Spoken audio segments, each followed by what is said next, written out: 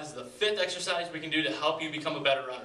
We're getting a little bit away from the injury prevention and moving a little bit more towards performance today. We're going to do a hamstring pull under. So this is essential because as runners, unless we do a lot of hills or a lot of speed, we tend not to work our hamstrings very well. So it's really important that we have these nice and strong so we can go.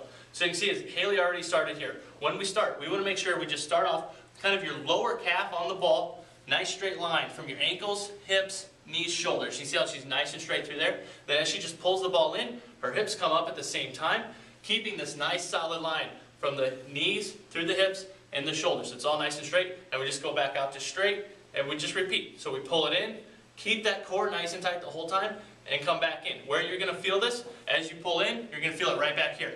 Right there. You're going to feel it right in the back of the thigh, and that's perfect. That's exactly what we're looking for. Alright, so this was your 5th exercise, the hamstring pull under. We'll see you out there on the road.